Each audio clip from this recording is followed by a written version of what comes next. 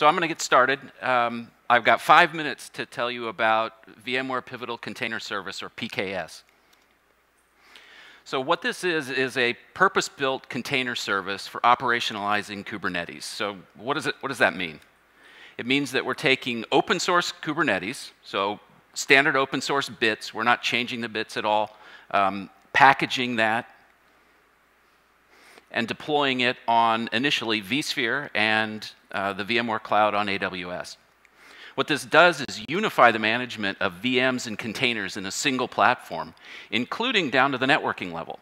So part of PKS is the option to deploy NSXT, which gives you networking to the individual VM, but also using a CNI plugin down to the container level or the pods that you're deploying in Kubernetes.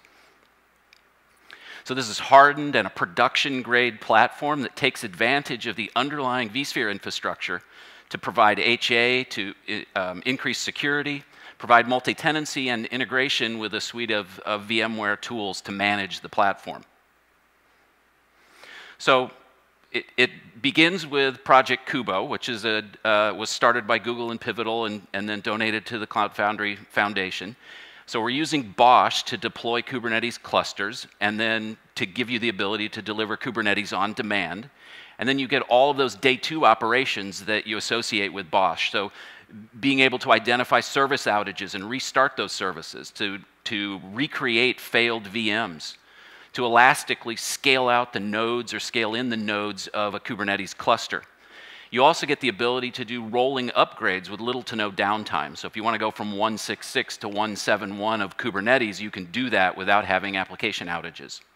I mentioned high availability before, but also the ability to deploy clusters in multiple availability zones and isolate physical resources for individual clusters.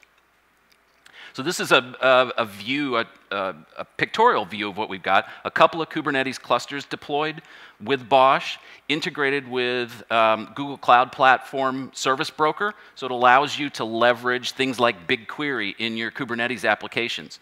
It comes with an enterprise container registry built called Project Harbor that was started by VMware. I mentioned NSX is included in this. You get the integration to the vRealize suite of tools for things like logging and network management, monitoring, etc. Also, integration to vSAN and basic storage policy in Kubernetes. So you can have an application that can decide they should go on a production storage or on development level storage, that kind of thing. So what is the difference between Kubo and PKS? What's in PKS? Well, you start with several open source products. So you got BOSH, you have a CPI or a cloud provider interface that gets you to the underlying vSphere platform. We're including Kubernetes. We have a plugin, CNI plugin to the networking. So this is really Kubo. What you get with PKS is you get NSXT, you get this enterprise register, Project Harbor. You get the ability to deploy Kubo and to configure it, to also configure underlying vSphere, the networking resources, and the registry. You also get a new API that's on top of BOSH, so it's specific to deploying Kubernetes. You'll get a CLI, an API, you'll get a UI with this as well. So now you can do something like PKS create cluster, for instance, and you get a Kubernetes cluster to be deployed.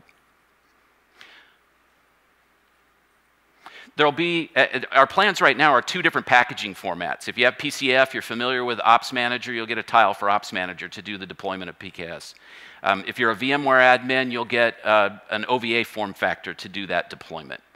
This is available through VMware Pivotal and Dell EMC, and whoever you buy it from, you'll call them for support, and we'll all work together on the back end to support you. This is available as a GA product at the end of December this year.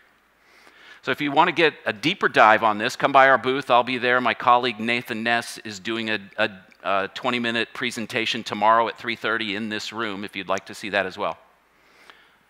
Thank you.